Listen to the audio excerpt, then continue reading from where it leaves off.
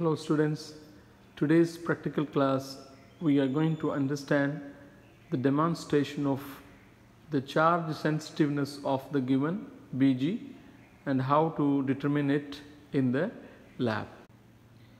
Aim of this experiment is to determine the figure of merit or charge sensitiveness of a given BG by the method of charging and discharging.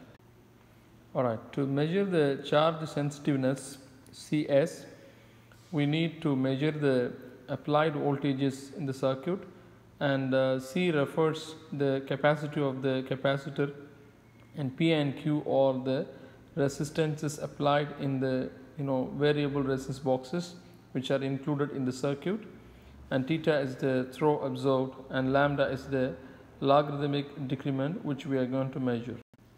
Alright, using this circuit only we are going to wire up, and we are going to determine the charge sensitiveness of the BG. You can see there is a EMF connected to P and Q as the resistance boxes, and the capacitor C is connected, and there is a key charge vibrator and discharge key which also included in the circuit, and similarly there is a commutator and BG is also connected.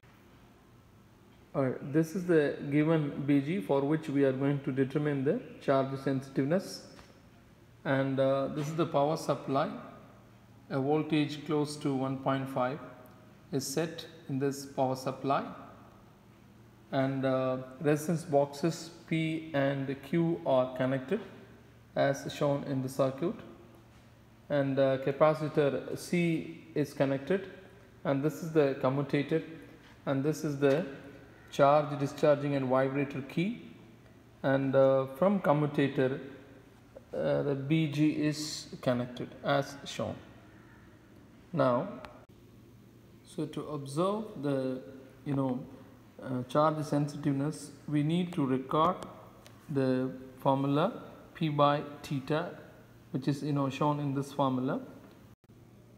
Alright, to find the value of P by theta, we need to have different combinations of P and Q, and we are going to observe the throw recorded in the BG by changing the commutator's directions.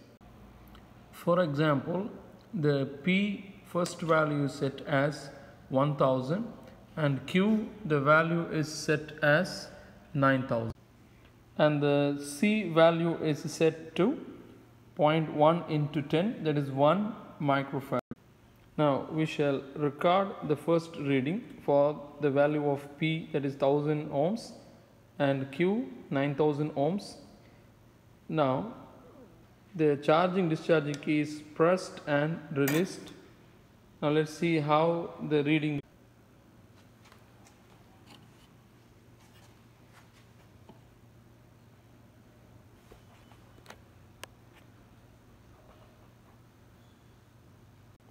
By changing the commutator's direction, we can record in the other direction.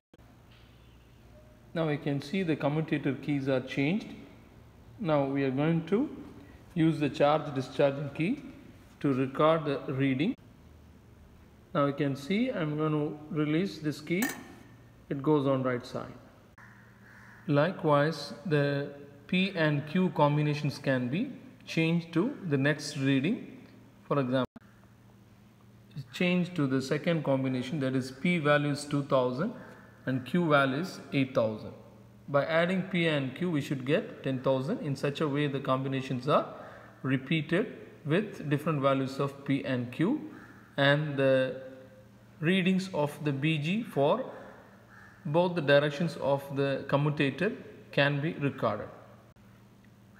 Now let us see the reading for the combination P as 8000 and Q as 2000.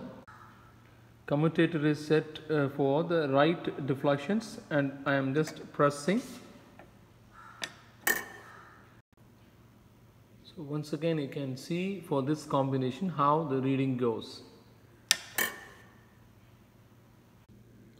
Now the readings can be recorded in this tabulation as shown, and you can calculate the mean theta value from the left and right throw which we have observed for different combinations of P and Q. Then we can go for the determination of P by theta, and the mean value can be recorded. The value of P by theta can be substituted in this formula, but we need to calculate what is the value of lambda. Lambda is nothing but the logarithmic decrement. The logarithmic decrement lambda can be calculated by observing the throws for theta 1 and theta 11. That is, when the BG is set for free throw, the deflections theta 1 and theta 11 can be recorded. From those readings, lambda can be calculated with the help of this formula. To record the free throw, that is theta 1 and theta 11, the BG can be connected with one of the terminals directly to the power supply like this. This is the wire directly connected, and the other wire, without connecting it, we can hold it nearby, and we can press these two leads through the body so that the BG can give the throw freely. Let's see how it is. Now the two other wires can be pressed with the hands.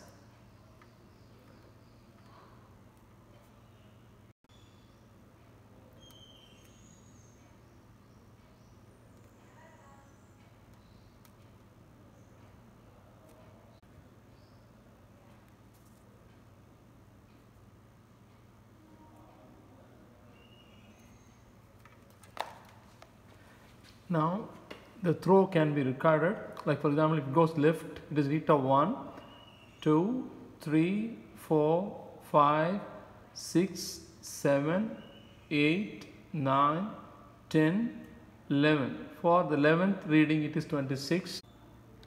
The theta 1 reading was 39.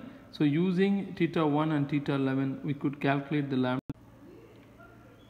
So by substituting the value of P by theta from this tabulation, and by substituting the EMF of the battery, that is E, and capacitance value used in the capacitor box C, P plus Q, which adds up to 10,000, and by substituting the value of lambda, we could calculate the charge sensitiveness of the given BG. You can see how the observation and calculations are done. You can see this is the observation and this is the lambda calculation, and the CS can be calculated by substituting the values of E, C, P plus Q, P by theta and lambda. The values can be recorded in terms of microcoulomb per division.